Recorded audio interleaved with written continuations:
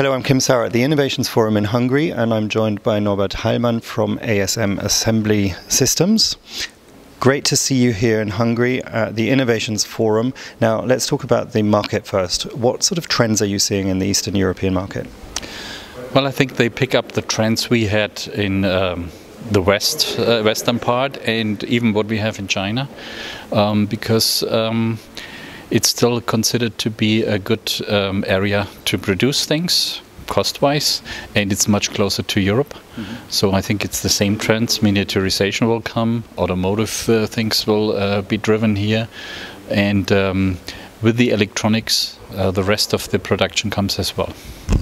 Now, you had a very active presentation here at the Innovationsforum. Can you give us a little bit of an overview of what it was about? It was about automation, and I wanted to point out the difficulties we have changing from a world where it's semi-automated, I would say, to fully automated. And some of the difficulties are that we had to cope with things like collaboration between machines and human beings, but in a different sense.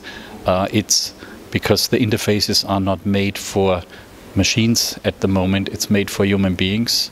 So we have to restructure that.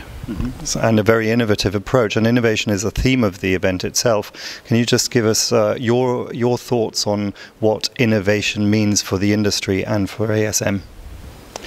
For me, innovation means to make things simpler in a way, and to try out new things, and it's allowed to copy from other fields.